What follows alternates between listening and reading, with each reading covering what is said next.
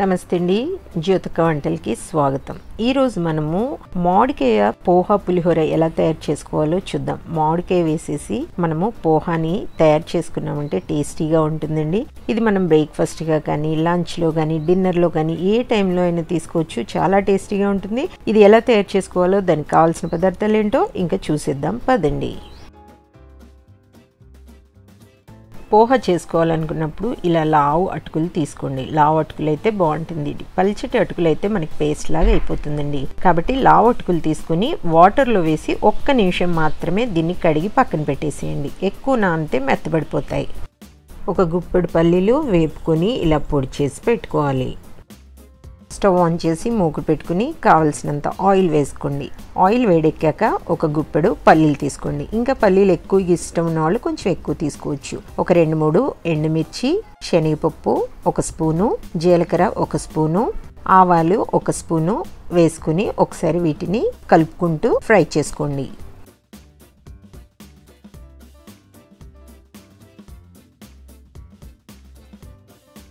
ఇలా పల్లీలు ఫ్రై అయిపోయిన తర్వాత ఒక ఉల్లిపాయని పొడవుగా కట్ చేసేసి వేసుకోండి। తర్వాత క్యారెట్ ముక్కలు, పచ్చిమిర్చి ముక్కలు, పచ్చిమిర్చి కనుక మీకు నంచుకోవడం ఇష్టమైతే కొంచెం ఎక్కువగా తీసుకోండి, అలాగే కరివేపాకు, తర్వాత వచ్చేసి మామిడికాయ ముక్కలండి। మామిడికాయ పులుపుని బట్టి మీరు పోహా చేసుకునేటప్పుడు మామిడికాయ ముక్కల పులుపుని బట్టి మామిడికాయ ముక్కలు వేసుకోండి। వీటినన్నింటిని కూడా చక్కగా ఫ్రై అయ్యేలాగా ఫ్రై చేసుకుని దీంట్లో ఒక 1/2 స్పూన్ పసుపు, రుచికి సరిపడా సాల్ట్ కూడా వేసేసుకుని ఒకసారి వీటిని బాగా మిక్స్ చేసుకోవాలి।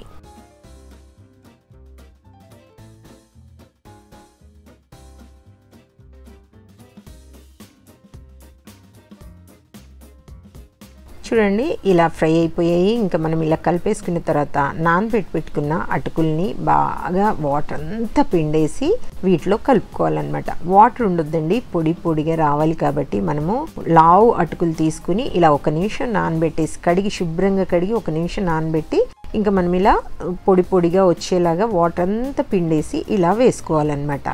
ఇలా వేసుకున్న తర్వాత ఇంకా దీన్ని మనకి ఆయిల్లో మనం వేసుకున్న వెజిటేబుల్స్ అన్నీ కలిసేలాగా ఫ్రై చేసుకోవాలి। మీ దగ్గర ఆలు కనుక రెడీగా ఉంటే ఆలుని కూడా వేసుకొని మీరు ఇలా చేసుకోండి।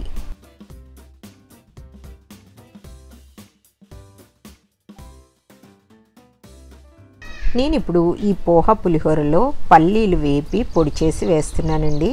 మీకు గనక పల్లీలు వేసుకోవడం ఇష్టం లేకపోతే పల్లి పొడి దాన్ని స్కిప్ చేసేసేయండి, ఇష్టం ఉంటే వేసుకోండి లేదంటే వదిలేయండి। పల్లీల పొడి వేసుకుంటే ఒక టేస్ట్ ఉంటుంది, వేసుకోకపోతే ఒక టేస్ట్ ఉంటుంది। ఒకసారి ఇలా చేసి చూడండి, ఒకసారి అలా చేసి చూడండి, నచ్చిన టేస్ట్ని తింటూ ఎంజాయ్ చేయండి। మీకు కావాలనుకున్నప్పుడు మీకు ఇష్టమైన టేస్ట్ ఏదో అది చేసుకొని తినడానికి ట్రై చేయండి।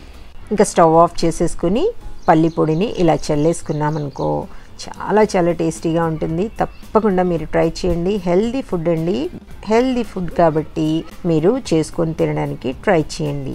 ఇది కనుక మీకు నచ్చితే నాకు కామెంట్స్ ద్వారా తప్పకుండా మీకు ఎలా కుదిరింది, మీకు ఆ టేస్ట్ నచ్చిందో లేదో కూడా నాకు తెలియచేయండి। Good food for good health కదా, అందుకని వండుకోండి, తినండి, ఎంజాయ్ చేయండి। నా వీడియో కనుక మీకు నచ్చితే లైక్ చేయండి, షేర్ చేయండి, కామెంట్ చేయండి, నా ఛానల్ని మీరు సబ్స్క్రైబ్ చేసుకోండి। మరో వీడియోలో మళ్ళీ కలుసుకుందాము, అంతవరకు సెలవు। Thank you.